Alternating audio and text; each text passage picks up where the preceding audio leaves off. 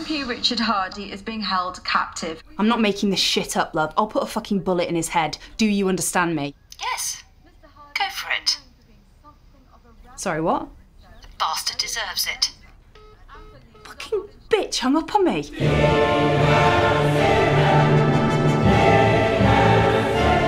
I'm sick of us being victims. We're not victims. No, of course we're not. Look at us. We're living the fucking dream.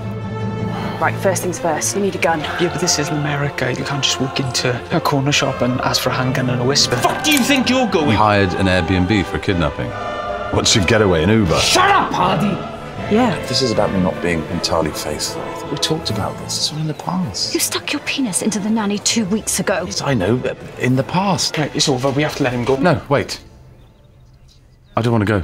I know a lot of politicians who'd pay through the roof for this kind of PR. Well, we didn't do this to push your career, so... 200k and you've got yourself a deal.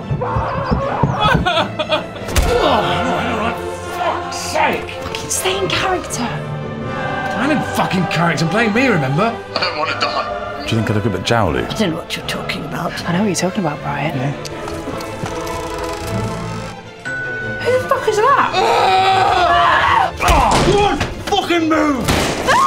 1, 2...